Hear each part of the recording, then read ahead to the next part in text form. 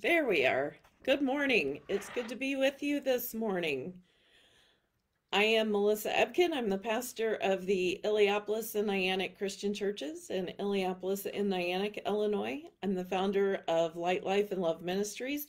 This is a combined effort of both churches, really, but it's for those who are spiritual but not religious, who aren't on, are still on that journey, that are searching, and for those who haven't found that faith community that fits them just right yet. So I'm also the host of the Pursuing Uncomfortable podcast, and check it out sometime. It's a great little podcast, and it shares stories of people who have experienced difficult times in their lives and tells their stories of overcoming them. I want to talk to you about a few things this morning. I want to talk about inner peace. That's the topic of the latest blog post. And the blog post is in the comments below if you're watching this on the Light Life and Love Ministries page. If you're watching it on a different page, it'll show up here momentarily.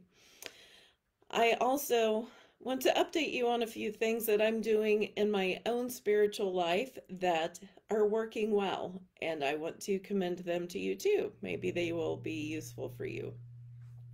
First, I got to take a quick moment though and talk about something amazing in our own little community. Our school district, it's a very tiny school district in the middle of Illinois. They put together a chess team kind of at the last minute. There wasn't time to go and compete in local tournaments or anything, but they worked hard and it could take a few people to state with them in the 6th grade, 7th grade, and 8th grade. So they took those kids to state. That state tournament was this past weekend. They did so well. These kids had not competed in a tournament at all. They had only played amongst themselves in the chess club. Some had played chess before, but many had not, and they went to state, and they did so well. Of all the schools in all of Illinois, including the big schools in Chicago and the other places, all the schools were there together, just all thrown in together. And our school placed, was it ninth in the 6th graders? The 7th graders placed 15th, and the 8th graders placed 23rd out of a total of 60 schools that were there. So couldn't be prouder, and proud of my own kid and his accomplishments there as well. So wanted to commend the school district and the kids and the teacher, Mr. Martin, who put it all together. Well done. So I also want to talk a bit about some things that are really powerful for me right now on this Lenten journey. If you have not practiced Lent before, don't get bogged down in the details of what you have to do, what you should do or shouldn't do. Just take it as an opportunity between now and Easter to engage in something that helps with your spiritual formation. For me, I have been engrossed in the TV series The Chosen. Now, I have to say, I really go out of my way to avoid movies and TV shows about Jesus because most of the time they show a divine person that I can't identify with, and it doesn't edify my faith more than what I've read in Scripture. It's usually and often what I call a disembodied theology or disembodied piety. In other words, it's something that's a really high aerial view of what Jesus did. Cool. I read that in Scripture. But The Chosen takes a different approach. This series looks at the people who were impacted by Jesus and his teachings and his life. They show what it was like to live in ancient Palestine, what that world was like, what it was like to be burdened under the heavy taxation of the Roman Empire, what day-to-day life was like, what the struggles were like. I can identify with these people in this show. Jesus is the main character for sure, but we gain entry point into Jesus and his teachings through the lives of these people, through their daily struggles, and how Jesus's teachings impact them. And I can't get enough. There are 3 seasons that are out so far. They plan to make a total of 7. So I highly recommend this to you. It's done really, really well. You can find it, it has its own app, whether you're on Apple or Android or whatever streaming service you use. Look for the Chosen app, and it has all the episodes on it right there. It also has some extra interviews and behind the scenes info and that kind of thing. So, anyway, that's one thing. I can't recommend it highly enough. It will lead you to an experience of Jesus in a way that you haven't before. 2, I got a devotional, and it's based on The Chosen. And the devotional isn't trying to capitalize on the success of the show. The devotional would exist with or without the show. And it uses that same approach of access to the teachings by these characters and their compelling stories, which the human struggle hasn't changed a lot. The details of what those struggles are change century to century, but it all kind of boils down to people trying to live a good life and trying to find meaning and purpose and redemption. So that's what I'm engaging in these days, and it's really beneficial. What's giving me peace right now is that structure. I am not I struggle with structure sometimes, and having a good routine to fulfill on the things I want to accomplish. Devotion time is always there, but it's not always structured. And I've made a point in this Lenten series, in this Lenten time, to use that structure in my life. Now, it's only been a few days, but it is worthwhile. It's been helpful to me.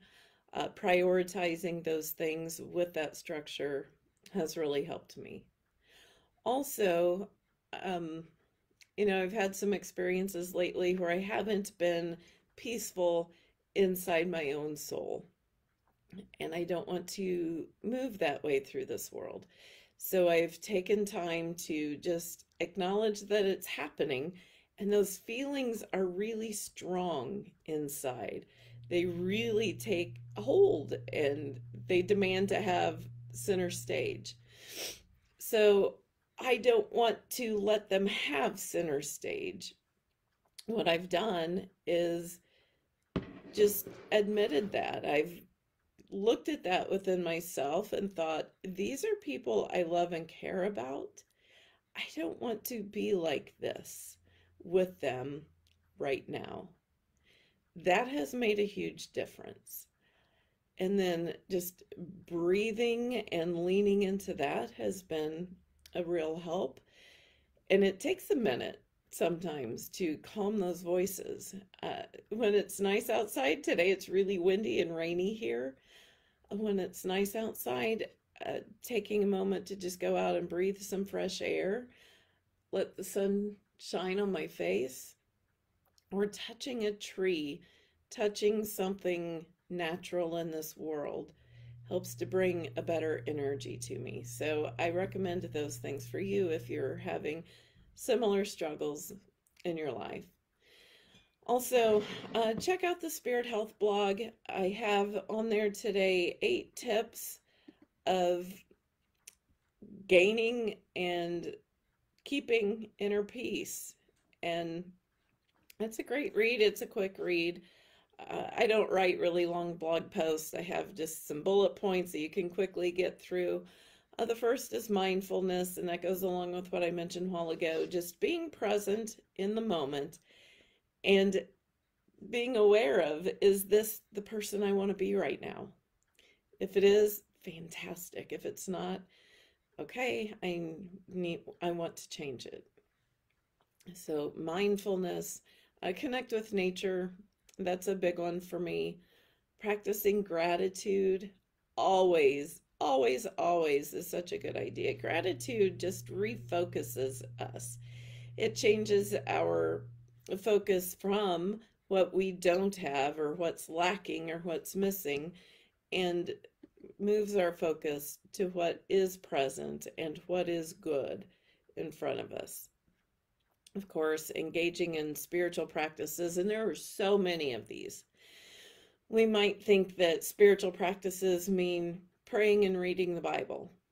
Those are two tried and true, good old solid practices, but they're not the only two. There are a lot of ways that we can engage our spirits. And if you want some more info on that, reach out to me. I can send you a link that walks you through a process to help you recognize what'll work for you. Practice self-care. Is there something going on in your life right now that you need to take care of within yourself? If so, prioritize that and take care of that. And face your emotions head on. This is a big one for me. I, throughout my life, have had a time of sweeping them under the rug, of ignoring them, or just shoving them down, pushing them aside for something more important at the moment.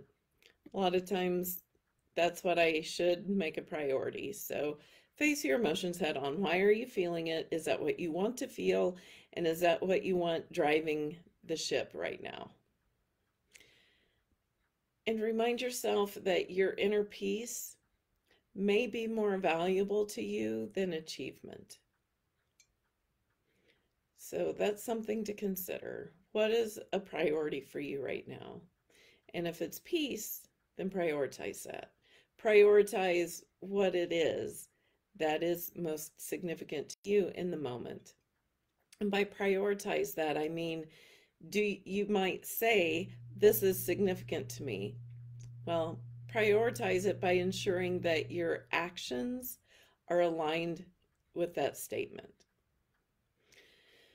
And here's a random one. Take time to declutter. Sometimes the clutter around us will bring about a little chronic anxiety that can ratchet things up a bit. And clutter can be the stuff that we have sitting around. Clutter can also be thoughts that we keep pushing aside, things we need to do some thinking on, or decisions we need to make, conversations we need to have. Clutter can come in a lot of ways, so take time to declutter. I hope this has been helpful to you, and if you have any questions or concerns, reach out to me. I would love to support you any way that I can, and I pray this week that you find those things and those practices that bring you peace. Be well, friends. Bye for now.